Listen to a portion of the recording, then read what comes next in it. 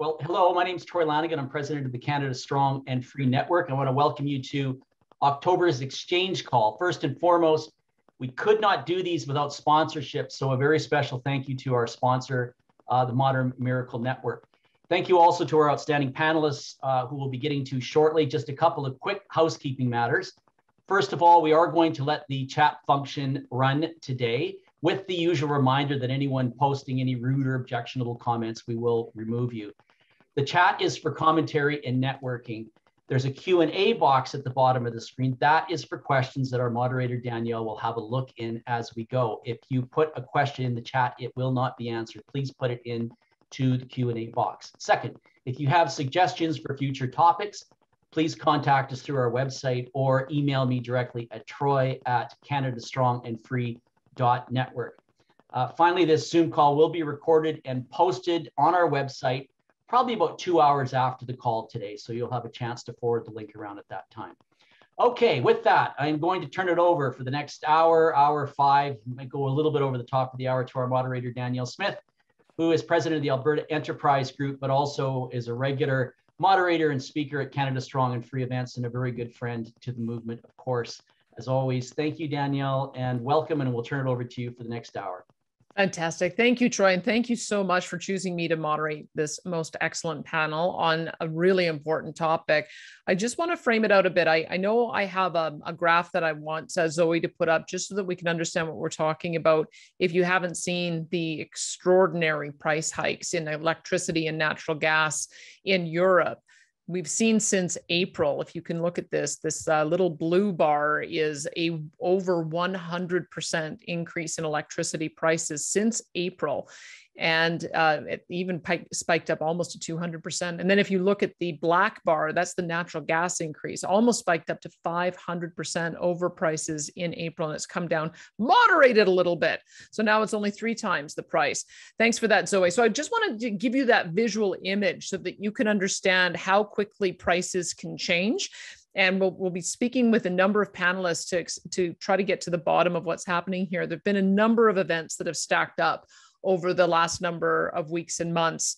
I think we began by seeing the cancellation of a major LNG project off Port Saguenay, which would have taken Western gas to our friends in Europe. Europe, of course, is now beginning to not only have the price spikes, but worry about the amount of reliance that they have on Russia and the leverage that that dependency might have on being able to secure a supply. In addition, last week in the throne speech, Francois Legault announced that he would be banning oil and gas exploration within Quebec. We will get some sense of how vast the natural gas reserves are in Quebec and what that means, not only from the ability of them to be able to be self-sufficient, but the revenues they'll be foregoing and the impact it will have on the rest of the country.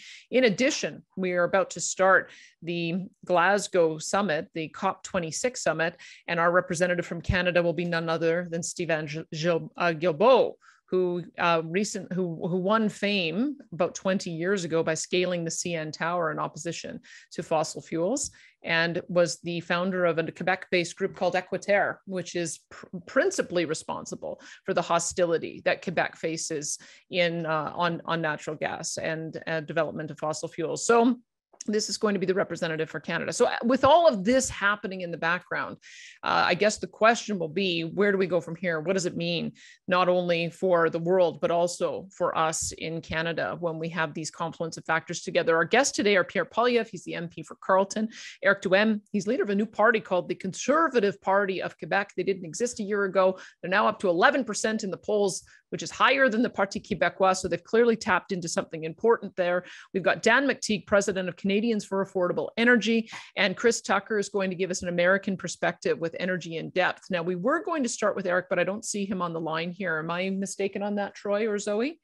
We're still waiting for him. Let's begin then. I don't mean to put you on the spot, Mr. Poilievre, but I think it would be helpful for us to begin with the national perspective, what's happening with the COP26 get together, what that means for us, how that's going to frame our discussion, and the kind of things that you're doing to draw attention to it. So, Mr. Poilievre, why don't you start us off with about 5 to 7 minutes of opening comments? Oh, sorry, Pierre, you've got yourself muted there. Thank you very much, Ms. Smith. Great to be with all of you here today. Well, this week we had the unveiling of the costliest cabinet in Canadian history. Justin Trudeau reaffirmed the disastrous Chrystia Freeland as Minister of Finance. She, of course, has added hundreds of billions of dollars to Canada's national debt in her very short time as minister, and she has raised the debt limit to $1.8 trillion, a sum that would almost have been unimaginable only a few years ago when our debt was about $700 billion in 2018. In other words, she has us on track to triple our national debt. And in the process, massively flood our country with cheap cash. In the last year and a half, the money supply in Canada has grown by $400 billion, or over 20%, the biggest money supply growth since 1974, when the first Trudeau began the process of bringing us a hyperinflation of 12%. Now, again, we're repeating the same mistake. Just as the dog returns to its vomit, the sow returns to her mire, the burned fool's bandaged finger goes wobbling back to the fire. We are paying our bills with created cash, which in every instance throughout economic history, going back thousands of years, has led to price increases on the population. And we have seen that, of course. We have some specific examples. Of course, chicken prices are up 35% in Newfoundland, butter 42% Nova Scotia, oranges 17% in Quebec, bacon 19% in Ontario. Gas prices are up 1/3. Housing prices up exactly the same, which, by the way, is the single biggest driver of economic inequality. Those with expensive properties have become vastly richer by doing absolutely nothing other than watching their home prices rise, and those with working class renters are losing the hope that they will ever own a house. Instead, all they get is higher rent to reimburse landlords for the higher real estate price of ownership. Meanwhile, the government, that's on the demand side. On the supply side, the government is restricting the supply of the goods and services that provide us with our survival. They have passed Bill C-69, which restricts the ability to produce, not only to build pipelines and dig oil sands mines, but also to harvest our 1,220 trillion cubic feet of natural gas, which would be awfully convenient right about now as prices soar. And to get our oil to market, which would boost the value of our dollar and thereby the purchasing power of Canadians, thus hedging inflation. We, of course, cannot do that because Trudeau's killed 2 of the 3 major pipelines that were in the works when he took office, and the 3rd one is still not up and running.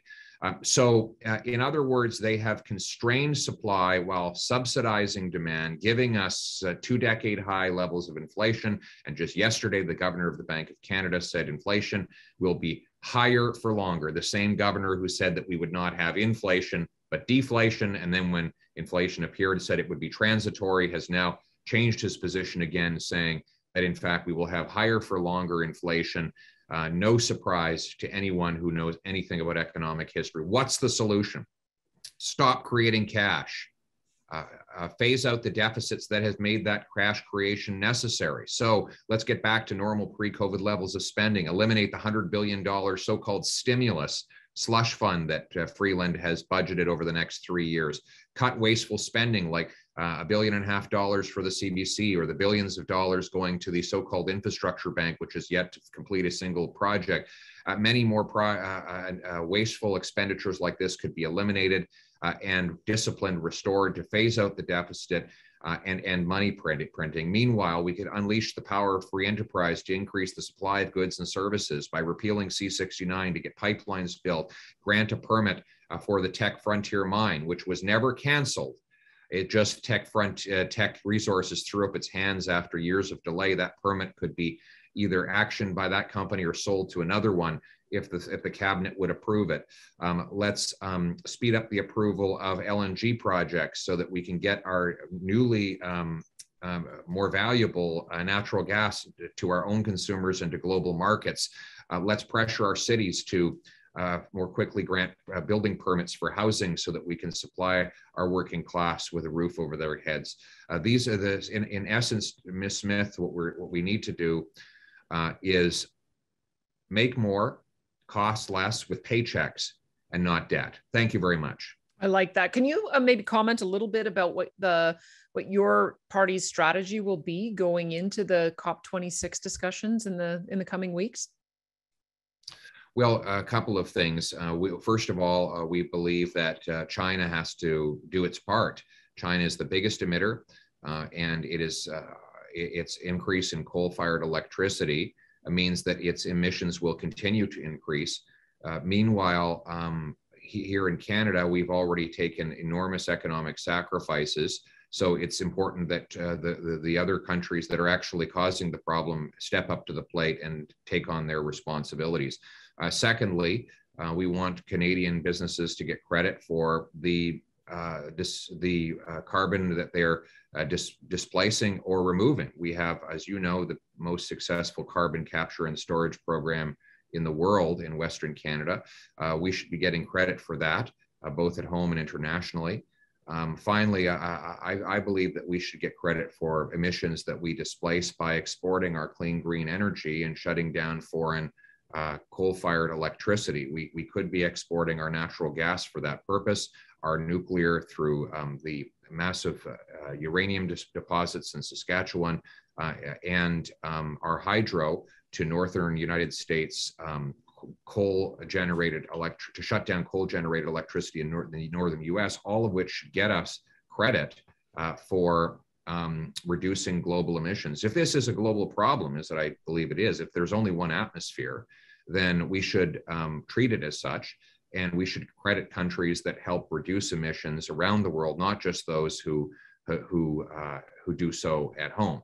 So that is a summary of how we and I would approach the forthcoming summit. Fantastic. Thanks so much for those opening comments. And Pierre Poilievre, of course, then is the MP for Carleton. I want to move on to another political player, Éric Duhaime. He's leader of the Conservative Party of Quebec. Before he came on, I did mention that they are polling at 11% in the polls. And I want to get him to frame out how we should be looking at the appointment of Stephen Guilbeault, who is the new environment minister. When he was running for election in 2019, he said, quote, "I'm going to go to Ottawa and I'm going to work like a madman for the next 4 years to do everything I can to move the climate agenda and the environmental agenda." He also created the group Equiterre, which has been in operation in Quebec for 25 years. And when I've spoken with Mr. Duhaime, it sounds like it has been influential in creating the atmosphere against fossil fuels in Quebec that's led to quite a dramatic reversal in what Quebec leader and Premier François Legault ran on a few years ago. Maybe explains a little bit of the reason why he's up at 11% in the polls. Mr. Duhaime, I'd love to get you to frame this out for us and some opening comments in 5 to 7 minutes. Thank you very much. Merci, Danielle. It's always a pleasure to talk to you. Yes, there's been many things going on in Quebec. We shouldn't be surprised about Stephen Guilbeault's stand on energy, on environment. I mean, the guy has always been a radical environmental activist. That's his history. What is surprising these days in Quebec is the Premier of Quebec, François Legault, that completely flip-flopped and went from a common sense kind of guy, just like all of us here, and he's now becoming a Stephen Guilbeault too. And that's what scares me right now.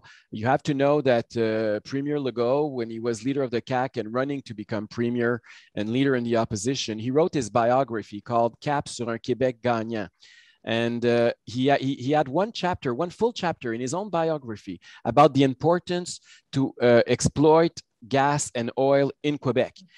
His main arguments were very sensible. I mean, he was talking about the fact that we should become the Norway of America. That's how he called us.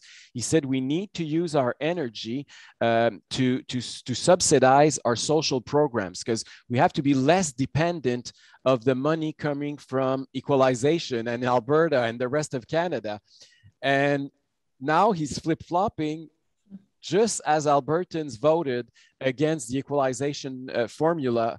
And he's now going to the United Nations conference in a few days in Glasgow, and he wants to be perceived as Mr. Green.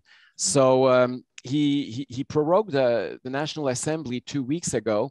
And in the opening speech last Tuesday, he came out saying that now he's going to table a bill to forbid any kind of exploration or exploitation of gas and oil in Quebec. He is also currently preparing a settlement with the companies who have already rights in Quebec and who are already exploring and in some few cases exploiting. And he's looking at it and he's saying that it should be a few $100 million of compensation that he will need to give those companies for not exploiting our resources.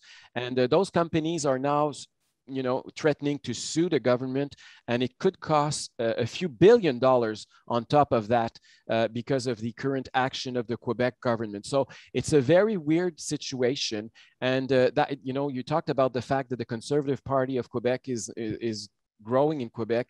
You have to know in the rest of the country that this party was at 1% a year ago, 500 members. We're now 38,000 members. We're the largest party of all the parties in Quebec in terms of membership. We have the most donors of all the oppositions to François Legault right now in 2021. And we're polling at 25% in Quebec City and 11% across the province. And that's because there's no opposition right now, true opposition in the National Assembly. It's true on other issues, but it's also true on natural resources, since the 4 parties at the National Assembly right now are against exploiting our natural resources, and they're all in favor of depending more and more of the money coming from English Canada through equalization. And this for me is not sensible. In Quebec, we always like to say that we're more autonomist. Some of us are even separatist. But the first autonomy that we should get is financial, and it starts with fulfilling our own needs in terms of energy with the resources that are here. And those who are talking about environment, well, there's l'Association de l'Énergie du Québec that came out this week to show how cleaner would be the energy in Quebec if we were digging instead of importing. And it makes total sense. We have one of the most severe regulation in the world in terms of environment. We also, when you don't need to carry gas or oil for a few 1,000 kilometers away, and you take it where you live, of course, you're also saving in terms of energy. So it makes much more sense. And even the population is there. I want to tell you that the latest poll by Ipsos showed that 50% of Quebecers would agree to have our gas, to make sure that we exploit our own resources for at least for our need to start with. And 34% are opposing it. But what is surprising is that currently at the National Assembly, there's 124 members out of 125 that are in, with the 34%, and there's only the one single Conservative member that we have who switched from the CAQ a few months ago to join the Conservatives in the National Assembly, who is supporting what 50% of the population believes in. So the population is way ahead of politicians on that issue, and hopefully with the next election next year on October 3rd, we'll have much more members in the National Assembly who will defend common sense in terms of policies in energy or economic common sense in the National Assembly. So those are my opening remarks. There's tons of things I could say about François Legault's statement, but it gives you an idea just for the introduction of what's going on in La Belle Province. Fantastic. We will we'll talk more about that, but I wouldn't mind if you could piece together a couple of dots for us, because when the Premier of Alberta, Jason Kenney, went and visited François Legault, when both of them had first gotten elected, it sounded like they'd come to an agreement that François Legault would not stand in the way of export of LNG. And this is a complete reversal. If it's not on side with where public opinion is, what changed? What happened? It's a very good question, Danielle, because it's very surprising. For those who don't know, we're talking about gas would grow through, the corridor is on the north of Quebec. It's not even in urban areas. It's really up north, and it's going through the Saguenay-Lac-Saint-Jean region, and it's called the GNL project or GNL Quebec. And what we saw there is that the government of Quebec had a deal with Alberta. I remember there was even a meeting between Premier Jason Kenney and Premier Legault last year or 2 years ago, sorry. And for some odd reasons, over the summer, in the middle of everyone's holidays, the government of Quebec announced that they flip-flop on that issue, even if in the region of the Saguenay-Lac-Saint-Jean, there was social acceptability. We know they always like to say, oh, there's no social acceptability, but there was 80% of the population of the region concerned that were in favor of the project. And the government flip-flopped and is now against that project. $14 billion of investment in the Saguenay-Lac-Saint-Jean region who went away like this. And that's also something we don't understand. It's always to please the same environmental lobby and without taking into account the interest of our regions. Because when we're importing our energy instead of producing it ourselves, obviously we're sending jobs away. We're going to have to pay compensation, as I said, and damages because we're not exploiting and we're not respecting the deals that we already signed. And we're becoming more and more dependent of the rest of Canada. For as Quebecer, it's all negative for a strong majority of us. So all of that because of the pressure to look good at the United Nations conference in Glasgow in a few days. This is exactly what's going on right now. It's politics at its worst. And it's coming from a guy who said the exact opposite. And personally, Danielle, I'm like many other Quebecers, we call our, who were in favor of Legault, in favor of the CAQ. I voted for him 3 times. And now we feel betrayed. The guy told us that he would be the champion of energy in Quebec and becoming Mr. Green, who wants to refuse Quebecers to work in that industry, who would rather import and send jobs away. It's shameful for many of us. Thank you so much for those comments. We'll get more into the discussion when we get to the panel. That's Éric Duhaime, leader of the Conservative Party of Quebec, a brand new political party that is already polling at 11% in the polls.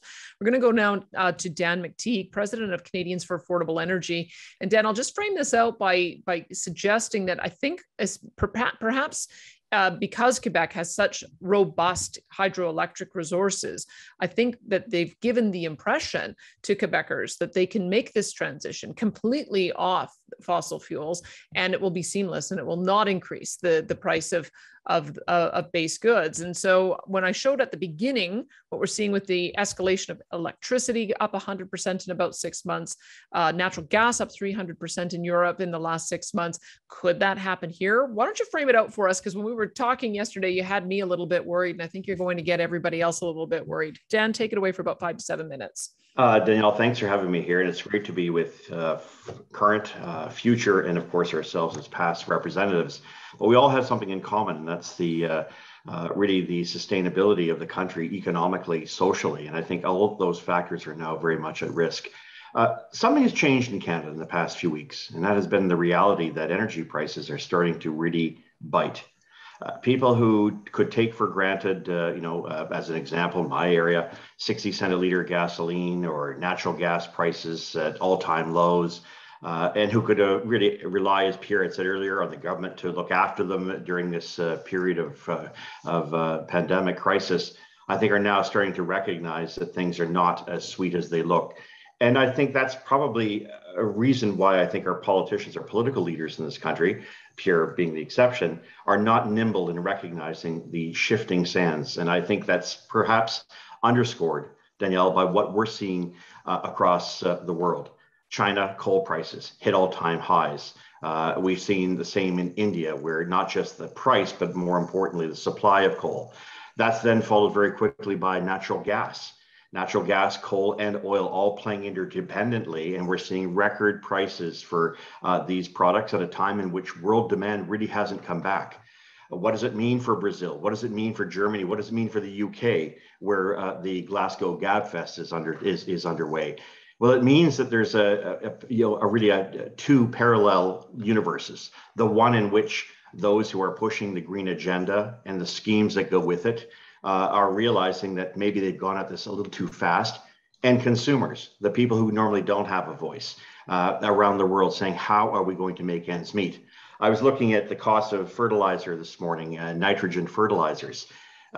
It's not being looked at right now, but the cost for fertilization, for fertilizers, sorry, get that out right, has now gone up 300%. What's that going to do for corn and other products that are going to be planted next season? What's that going to do for food prices? People are already noticing, and how could they not, when you have extraordinary, unprecedented inflation now in Canada, the things that Pierre had spoken to. And yet you have politicians who currently are completely oblivious to this, ignoring this, saying it's not a big deal. We want to get extra brownie points when we go to Glasgow. We saw this just 2 days ago in British Columbia, where the premier there, apart from the fact there's 2 carbon taxes, the clean fuel standard, which will be another 16, 17 cents for the rest of the country, on top of the existing scale of our carbon taxes increasing, has now said, I want a hard cap on greenhouse gas emissions. How are we going to explain to people in British Columbia what a 4-fold increase in their natural gas prices are going to look like in a year or so from now when those prices go through the roof? Much of what we're seeing right now is artificial. And while some people are saying, well, we have to have this sort of these policies, these draconian policies that do not, provide the supply that the world's going to need, what they're advocating is in fact demand destruction. And that might be a great way of, an economic theory.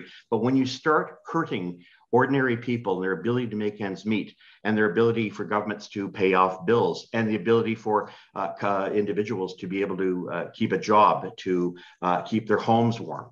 If people now have to make a decision on natural gas between heating or having warm food or a warm shower, we come to a place in Canada that we have not seen, certainly since 1981. And so my message isn't about doomsday scenarios, because I think that's already starting to take place. What I think we're moving towards in this country is a complete detachment of policies being pursued in Glasgow, which are damaging our economic and possibly our social future. Don't take my word for it. Larry Fink of BlackRock said we are heading at $100 barrel oil. We are likely looking at significant social dislocation in the years to come.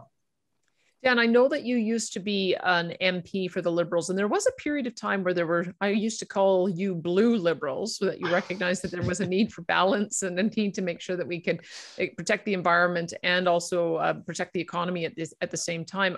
I'm just wondering, are there those voices of moderation within the Liberal Party? Do we have some reason to think that maybe there's a sense of pragmatism setting in? No, every one of those Liberal MPs and candidates were selected for their compliance.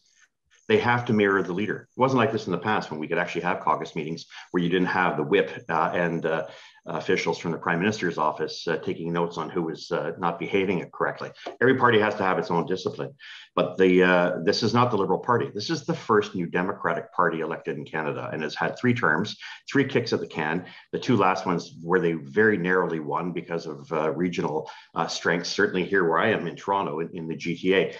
But let me reflect on what I think is happening. A lot of those people are going to suddenly just develop a spine when they realize that people are coming with their utility bills in hand saying, I can't make ends meet. And by the way, when the Bank of Canada has no choice but to raise interest rates 6 times over the next year and a half, I'll let Pierre speak to that.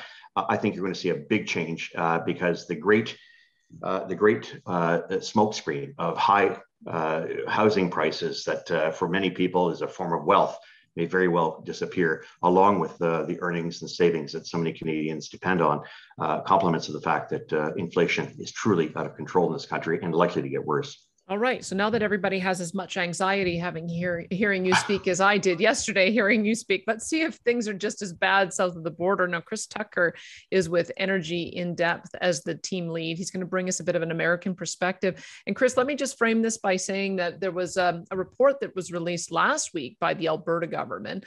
It was a public inquiry into the source of funding for environmental groups. And even though it found no evidence of wrongdoing, because we don't have laws against foreign interference apparently in our politics, there's a significant amount of money. I think the number is $1.3 billion that comes across the border into Canada for a variety of environmental initiatives, including an anti-tar sands campaign that was launched back in 2008. So I think we kind of get the sense that we're being targeted, but it sounds like there's some problems south of the border too. Maybe you can help us understand the context for that in about 5 to 7 minutes. It's Chris Tucker, team lead of Energy in Depth. Thank you very much. No, and it was interesting reference there in terms of how some of the stuff is funded. I feel like as the American on the panel, I should start by saying I'm sorry. I apologize on behalf of a country, because I feel like a lot of the stuff that we're talking about today certainly has been made worse by activities that have occurred south of the border in the United States. Of course, I've been coming to Quebec and Canada in general to talk about oil and gas related issues and energy related issues for over a decade.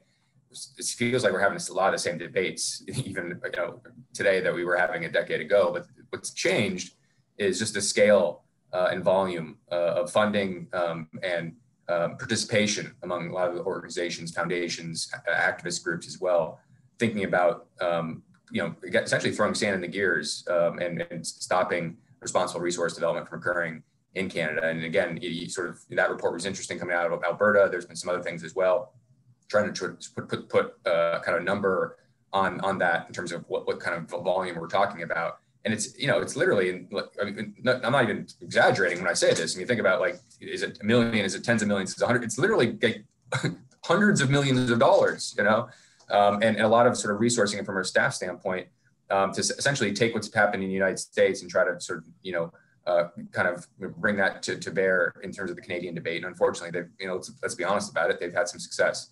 Again, the disappointing thing, and there's been some references made to this on this panel already. The reality, I mean, it was referenced before, the situation in Europe right now. That's a genuine crisis going on in Europe right now, and it's going to get worse. And frankly, there's not a lot of places for politicians to hide. People are not stupid. They understand the basics around the supply and demand question. And you could sort of try to throw a bunch of different excuses out there for why prices have gone up, 10, 30, 40, 50%. They're up 6x. I mean, you put the chart up there. This is insane and absolute insanity what's happening in Europe. And it's again, it's specific to natural gas. Oil is a global market. And so we know that, that's a little bit different, but then to get the gas side specifically, that is a regional market. All right. And that is not a global market. And when there are disruptions in terms of the supply piece, the price impacts of that are not realized months later. They're realized immediately. And again, we think about natural gas in particular, the role it plays in power generation, heating, consumer on the commercial side, on the residential side. I mean, that's a serious, that's not just an inconvenience. And again, I feel like the case for development of resources in Quebec specifically has never been stronger, frankly, in the history of the province than it is today, in the situation that's sort of surrounding us right now, in terms of even on the upstream side, the exploration, the technologies that go into this. I mean, you've always sort of been world-class. Canadians have always been world-class as it relates to that piece of it. But just the advancement of technology that's happened in terms of water use, in terms of water disposition, in terms of recycling, in terms of the carbon capture question, all the stuff that sort of was more prospective back in the day. We were talking about this in sort of, a future tense. It's all happening right now. And again, the great news that you have in Quebec, and if you were to seize on it, was that you have the opportunity to look around all over Canada, all over North America, all over the world, and pick out the best possible technologies that make the most sense for Quebec. And I've always been struck by it. Like, Quebec is known as a province that does engineering really well, right? Important engineering activities occur in that province. Do you think that, I don't understand how folks there, and politicians in particular, look at the concept of oil and gas development or hydrocarbons development. And then they look at that, they don't say, like, you can't do that. You can't figure that out. You can't do that well in world class. You do it, other stuff world class in engineering world. Why can't you do it that way too? And I think, again, I've been struck by it because there's a disconnect in terms of like what the current debate, in terms of how the politicians are talking about it and what actual people are living every day. That disconnect will not be allowed to stand over time. Eventually we will see a reckoning. I think it's coming quick, and I think it's going to be something we're going to take a look at very closely here come this fall and obviously into the winter. I think coming out of this, again, you can't even, we've referenced climate change, we've referenced a bunch of other stuff. I mean, the reality is that there's no future decarbonization model that works without natural gas being part of that concept, part of that equation. So again, like, I just feel like that the sort of the aperture now that we're dealing with has widened. I think there's more people paying attention to these issues, which is great. But unfortunately, they're paying attention to it because it's having a significant impact, and it's only going to get worse. It's frankly, I think, a teachable moment for us. I think it's a teachable moment in the sense that we're going to have this conversation. It's coming. Politicians are going to try to sort of obfuscate from the fact that the issue that we're talking about right now is part of this equation. We can't let that happen. We have to sort of recenter the public's debate, public's attention, both sides of the border across this continent, and make sure that people understand there is actually a reason for this. We could explain this, and we can explain it in ways that people understand. And there's an actual solution as well, but we need to step up, endorse it, and again, show the world that Quebec could do this. It's a big boy province, a big girl province. It could stand up, it could do this, it could do it in a world-class way.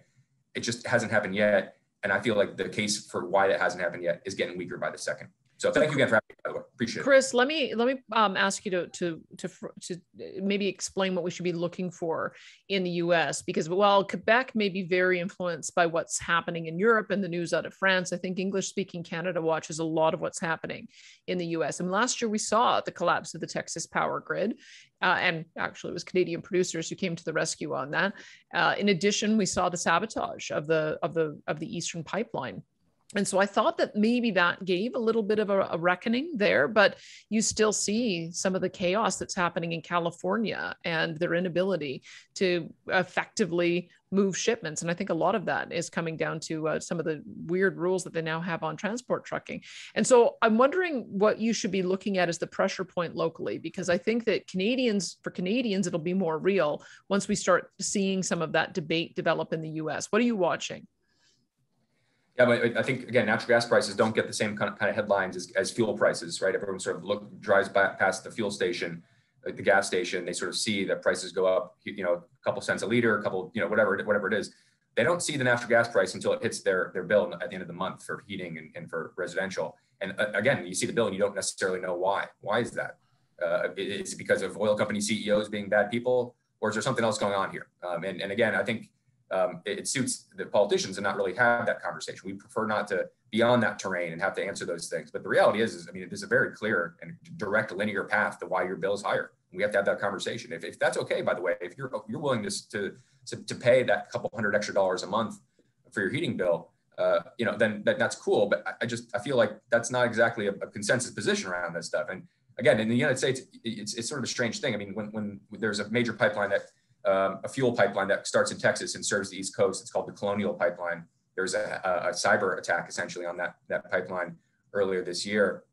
It costs, literally, there's only one pipeline. You appreciate it if you're spending time in the Northeast United States, New York, New Jersey, Mid-Atlantic area. Where's that fuel come from? Well, they don't develop it there. They don't let refineries set up out there. And it all comes from Texas, strangely enough, on that pipeline. And that was disrupted for a week.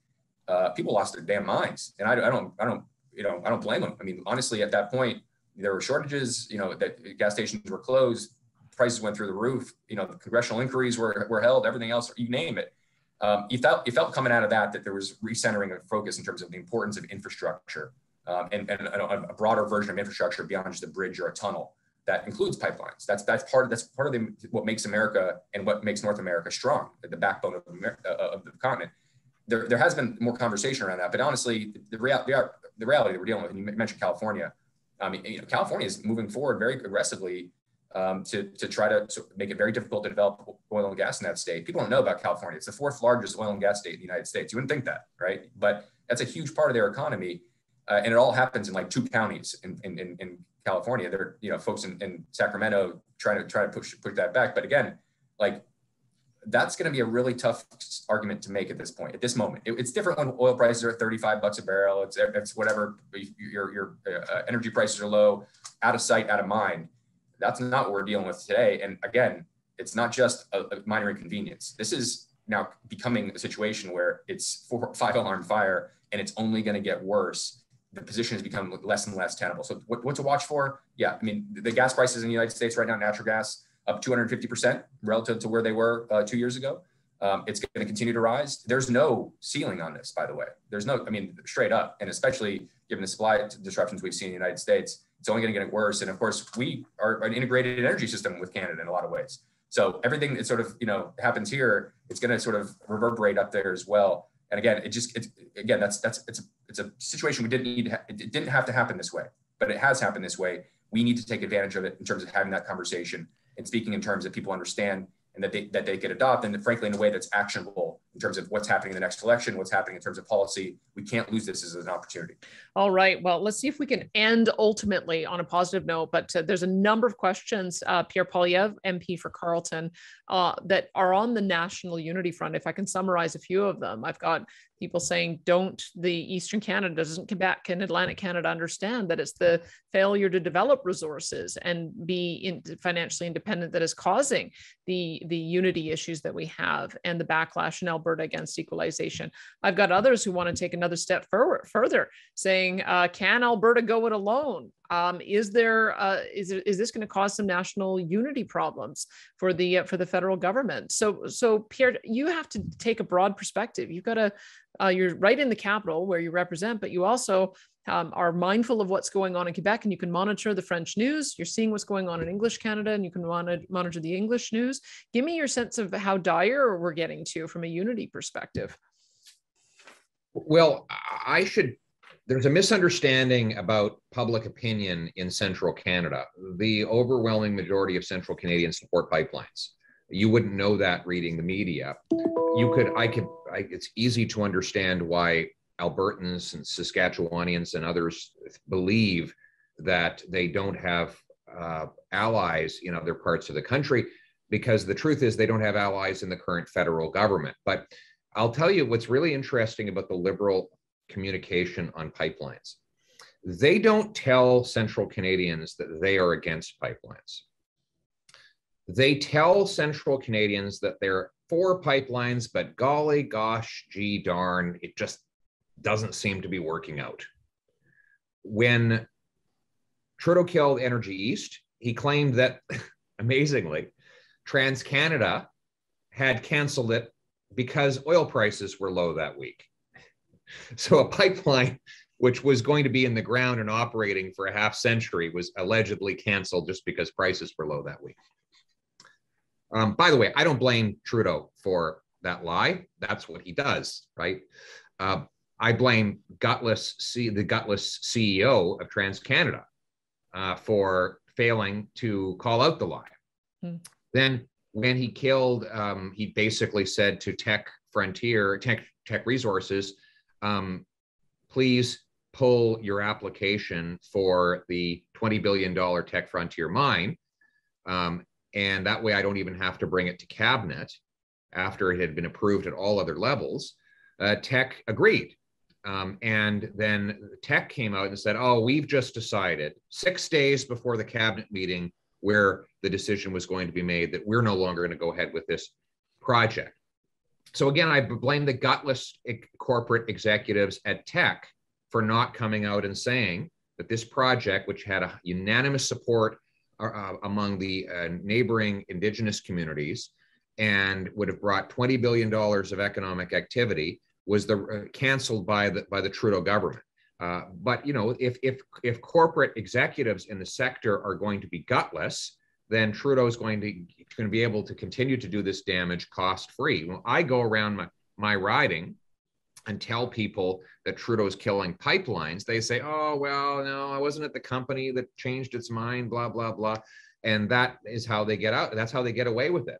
So frankly, it's time for shareholders and workers and others to tell their executives of these companies to grow a backbone and start fighting.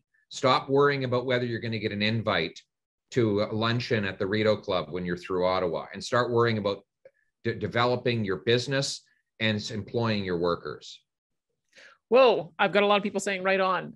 Pierre Poilievre, let me ask the same question to Éric Duhaime, because I have to wonder, Éric, if you're concerned about this bloody mindedness that's now emerging. I've got people who are asking questions. Should we turn off the taps? Someone's saying there's a lot of gas that's needed in Ottawa. Maybe that should be the first place to start. It's Parliament Hill. And I don't want to turn off the gas or the oils going to my friends like Éric Duhaime in Quebec. But I hope you can see that there is this kind of bloody mindedness that is now emerging. Yeah.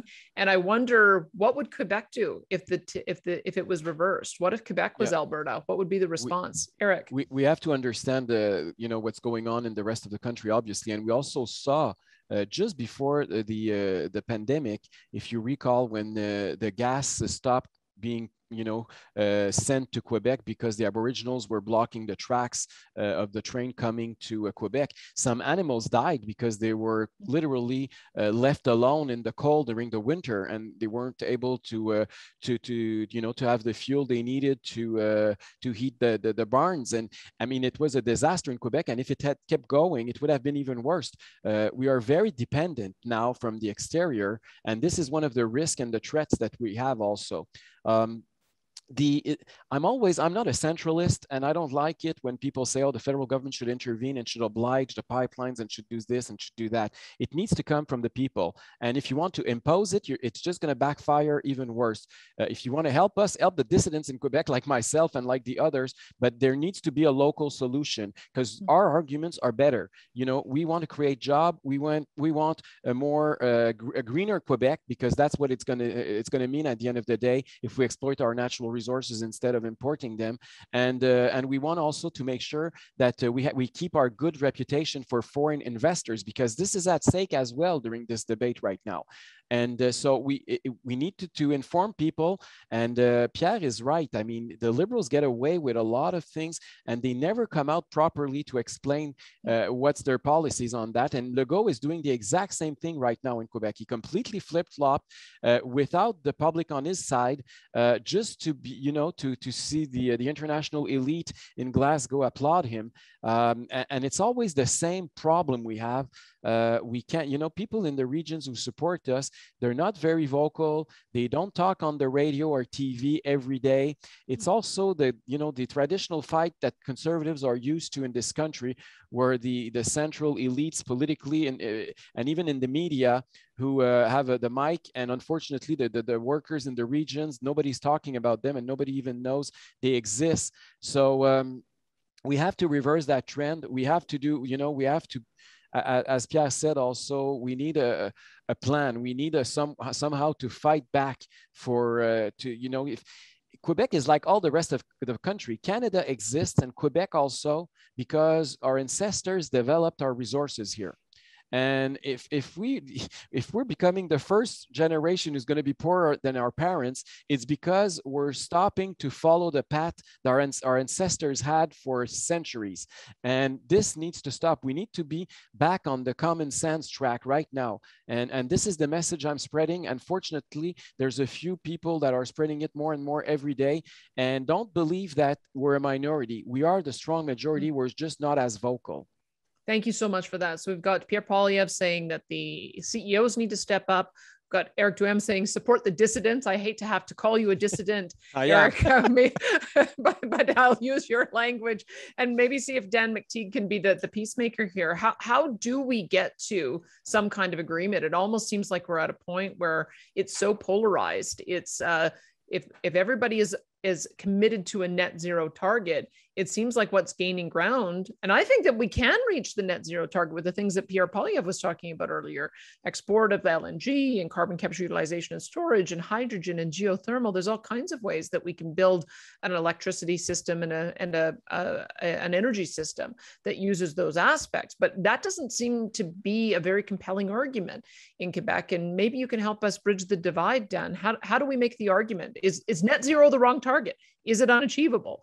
Or is it achievable a different way? What do you think? Very good questions, Danielle. And, you know, I take what my colleagues have said here. I think the focus has to be not so much on the, you know, the verbiage of climate crisis. I know it's a big deal now at CBC, done a couple of interviews with them. And of course, it comes up almost every time.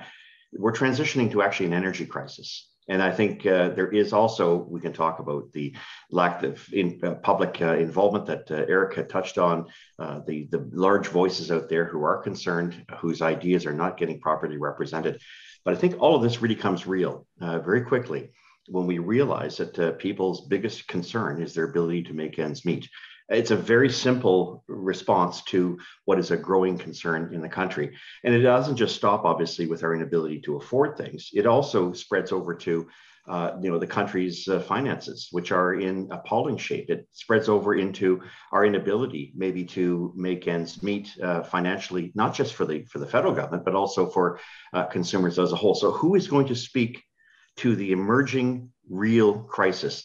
If it's not going to be the media, it's not going to be the elites, then it's going to have to be us, each and every one of us in our own selective way, to be able to bring this kind of argument forward that something is wrong, something has become detached, and the reality is compelling people to deal with, well, reality as opposed to aspirational goals. We have no problems with all the technologies out there. Canada is a true leader when it comes to clean energy. I represented a riding Pickering, the first nuclear commercial power plants in all of North America 55 years ago. Hydro, we did it back in the 1910s, 1920s, the Big Manic project in Quebec. So I think we need to remind people that there's a lesson here. We're a cold country, but we are the ones that are able to provide a lot of opportunities, not just for ourselves, but for the rest of the world. Let's very proudly speak to the kind of energy developments that we've had, the technology and the clean menu of opportunities that are there. Let's not fall into the trap of those who are saying, there's an extreme idea out there that says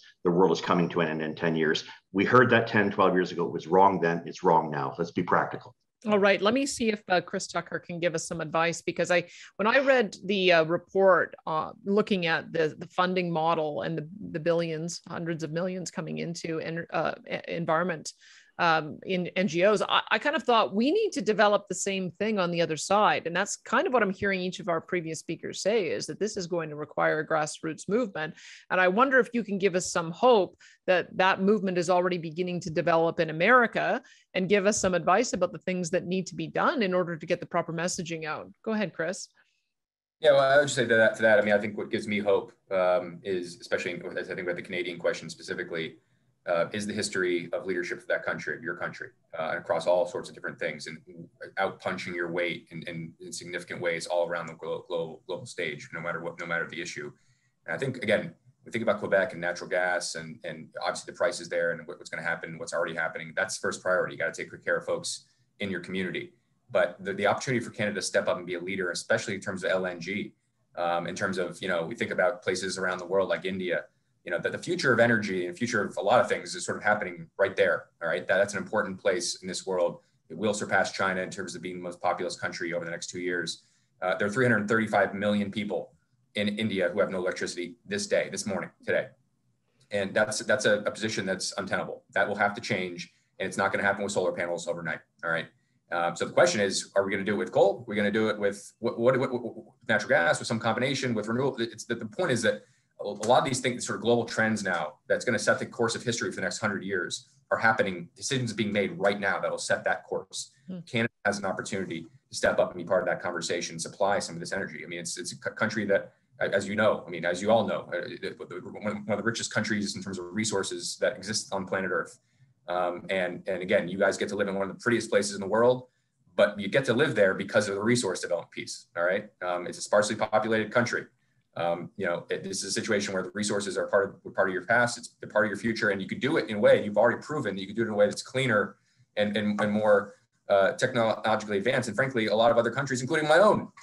So I don't know, it just seems like to me, if we're going to have this conversation about both, starting local, obviously, that's where it's going to have important political potency in terms of having this conversation around why these prices are the way they are. But then moving forward, the opportunity here is to be the world supplier. And to do it in a way that could achieve a net zero goal. If that's going to be the objective, then why not? Why not do net zero? Why not do absolute zero? I mean, you have all these different sort of opportunities here to step up and do that, and help places around the world that are becoming more and more middle class. I mean, this is going to happen. This is the story of our time right now, and Canada has the opportunity to be at the center of that. But not with the current. And I agree with you, Chris. I guess I'm just wondering, where are our billionaires? There's lots of billionaires on the other side wanting to stop fossil fuel development.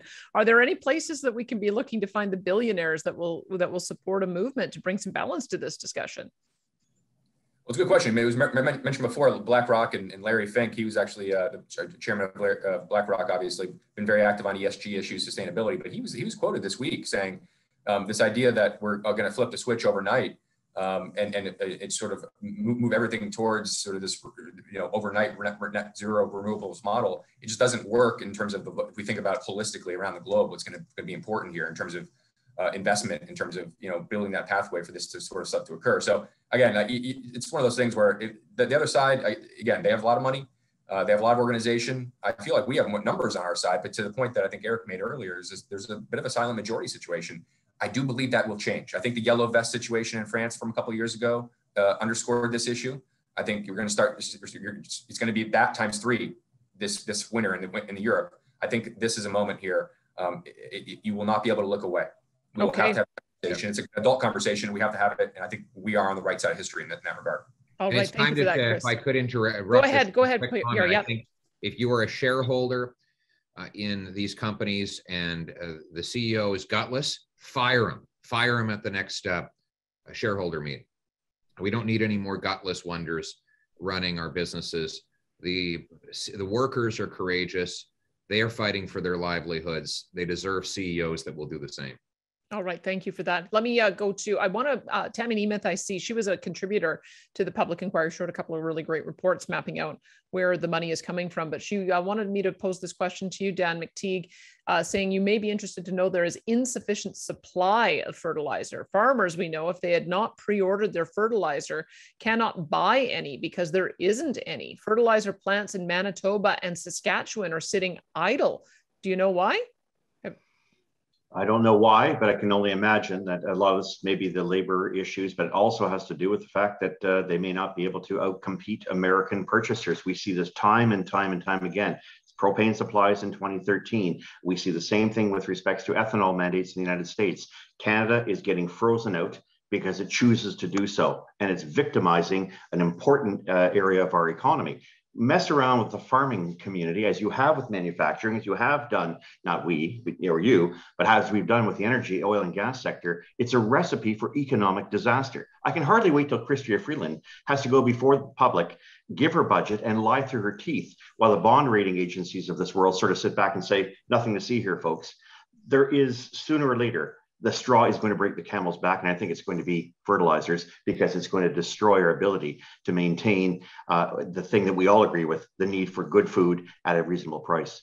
All right, Éric, just wanting you to weigh in on these issues as well, just to understand a little bit about where you think we can go with net zero. Is there an appetite for that? Do you think as well that once we start seeing, as Dan's saying, the struggles in being able to get the base materials that we need for food production, what do you think the consequences of that are going to be? Because I see a lot of activism in Quebec. We see tens of thousands of people taking the streets of Montreal for all kinds of reasons. I'm just wondering if you're beginning to see that there is a turning point here. Well, first off, as you know, Quebec has a huge reserve in terms of hydroelectricity. And so when you're talking about low emissions, we always like in Quebec to be very proud and compare that our energy is cleaner than the competition for electricity, which is true. But it's also true for exploiting our gas and oil industry, because that's the input, that's the energy we're going to use, to dig. And they're also always talking about, the fact that the competition is not doing it. They're doing it with other technologies that are much more polluting. So yes, the zero emission is a big debate.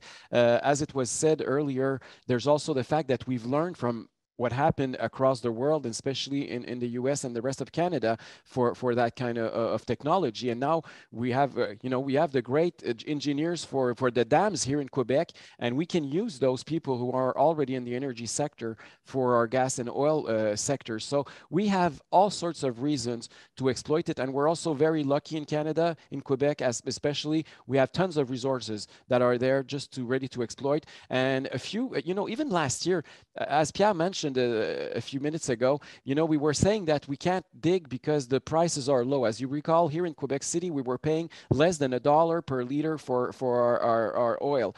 Currently, I just went to fuel my car earlier today. It's at close to $1.60 right now in Quebec City. And in some regions of Quebec, it's $1.75, and we're expecting $2 a liter by the end of the year. So this is another incentive. I think, that's very concrete, and it's not just like the energy bills at the end of the month. It's every single time you go at the gas station, you see that it's going up like crazy. And I think that's also going to help the momentum to grow and the people to realize we need to do something, and we need to be more independent and lower the cost of energy and lower also the emissions as well. I will get you all to make a final closing comment, but I noticed that Paul Stevers has also put a question or comment on our Q&A session. I met Paul Stevers. He's a new friend, along with Mark Klippenstein, who's with the Canadian Hydrogen Association. And these are individuals who identify on the left, as putting the demands for reducing greenhouse gases first, but they see that carbon capture, utilization, and storage and working with the energy industry is the only way to get there. Paul Stevers, if you want to see, he's got a 7-minute animated video on climatesan.org. And what they do is it's combining fossil fuel power plants with carbon capture technology, renewable energy farms, energy storage systems, and direct air capture in order to reach the solution. So I'm beginning to see that there are some allies and friends in the traditional environmental movement who are realizing that we need to have some pragmatism. Now, I hope that will take over, but I want you guys to end with a note of hope, because a lot of people are now, having heard all this, quite worried about how they're going to prepare for what happens to us if we start seeing the same trends occur as we get through winter. Let me begin with Dan, if you can give some tips and also comment if there's anything that you see that's a positive development that we can build on. Dan McTeague. Thanks, Danielle, and thanks for all the panelists. And my presence here is very much one of a very humbling experience. But rather than coming down on a down note, I think the reality is that all this bad news, much of it deliberately engineered by our reliance on unreliable renewables, is leading to a conclusion, I think, that many will begin to draw, that the status quo is not acceptable. And the status quo has been 30 years in the making. And so for that reason, I believe that political actors, those in media, those who are objective, you're going to be in a very enviable position in a very short period of time. I think by the end of winter 2022, and certainly throughout 2022, we're going to hear from Canadians in a very, very distinct and very loud voice. It's really up to our political actors to harness that, perhaps change their positions that they only had 5 or 6 weeks ago, and to begin to understand that when you look after Canadians and you look after people, they'll look after you at the ballot box. I think that's where we're heading. Regardless, watch the parties start to change some of their political discourse. I'm confident that's going to happen. Unfortunately, it's taken a lot of pain for our political actors to wake up and smell the coffee. All right, Chris Tucker, give us some hope that whatever activism is happening in the U.S. on the positive side is going to spill across the border. What do you see? Yeah, I think that sometimes we have a tendency in this business to sort of think about it in terms of, we read the news and we sort of see what the activists are up to, and we assume that just sort of, we see what's on Twitter, and we assume that must be a representation of where the public is on the various issues. And that's not true. And again, I feel like we have a significant part of the population here that, again, they don't think about these issues every day, but when they do think about them, they tend to come down on our side. They want reliable energy, they want affordable energy, they want it done the right way, they want it clean. Increasingly, they're concerned about climate change. That's what the polling will tell you, straight up. And again, we don't have to necessarily, as industry, as folks that are involved on the sort of the production side, especially in the distribution side, let's take a back seat on that conversation. We're going to be part of this conversation. And if you care about climate change and that's an important issue to you, that will be solved not by someone developing an app in their basement. All right. That's going to require big type activities to happen on the engineering side, the science side, access to capital, research and development, supply chain, value chain, you name it. And it's big companies stepping up and doing important things and working alongside governments. That's the opportunity you guys have as well. The Canadians writ large, and us as a North American energy system that we have, not only in terms of our own population, but globally. And the moment of reckoning, as I say, it's coming. So there's no need to predict on this stuff. It's coming. We just got to make sure that the conversation that ensues is framed in the proper way. All right. Pierre Poilievre, I'll ask the question from Valerie Nolan. You've given a pretty big wake-up call to the CEOs. She's wondering, how can we change things and wake up Canadians? I know you've done just some tremendous videos, and thank you so much for educating people about why monetary policy actually matters and interest rate matter. But it is difficult to get Canadians to act. What do you recommend there? How do we wake everybody up? Do I have Pierre? Did I lose Pierre? Yeah, he had to drop off, Danielle. Oh, my apologies. You know what? Then let me put that question to Éric Duhaime. Because I think it's the same question, because I think it sounds like there's an awakening happening in Quebec. And if we can get that going across the rest of the country, support your efforts, but also add to them. Do you have some thoughts? You've been successful in creating a brand new movement from scratch in a year. How'd you do it? But well, it's not me. It's the population moving, and there's an incentive right now, and I think it's the price. Unfortunately, I think sometimes we need to hit the bottom of the can before we go up again, and we're hitting it right now. We might hit the wall in the next few months by the shortage of resources, by the price prices going up the roof, and that's going to put a huge pressure on the politicians, on the political class, on our political elites, and even in the media. And that's how, you know, they're going to move towards our ideas. Unfortunately, it's very sad. We're going to have to be a little poorer, and there needs to be also the threat from Alberta with the equalization payment. We didn't talk about that issue, but it's also part of the deal of what's going on right now. And that kind of pressure, unfortunately, we need to be threatened, and we need to see the impact of our green policies and how costly they are and how poor we're going to get with them before we react. And we're at a crossroad right now. And unfortunately, you know, that the fact that we're going to hit the wall might have a lot of people moving towards our ideas in the next few months. Oh, Éric Duhaime, thank you for that. He's leader of the Conservative Party of Quebec. Pierre Poilievre was MP for Carleton. Dan McTeague, president of Canadians for Affordable Energy, and Chris Tucker, team lead of Energy in Depth. It's a bit sobering that we have to suffer through the pain rather than try to avoid it, but that seems to be the unavoidable. The question will be, are we going to be ready for it when it happens? And maybe that'll be the source of another Canada Strong and Free. Let me hand it back to Troy Lanigan. I'm Danielle Smith, president of the Alberta Enterprise Group. Troy, go ahead. Thank you, Danielle, and the panelists for an excellent discussion. Lots of gratitude in the chat. This is a great discussion. A lot of people, again, asking if this will be posted. It will. We'll try and have it up in the next couple of hours on our YouTube page, and you can link to it to your social media. Let's get the word out. This has been a really eye-opening and an important discussion. We've not sorted next month's topic, but indeed we'll be back in November, so watch your inbox for that. A very special thank you again to our sponsor today, the Modern Miracle Network. We are the Canada Strong and Free Network, and if you appreciate and value the work we are doing, please consider a donation. Thank you, everyone, for joining us, and we will see you back next month.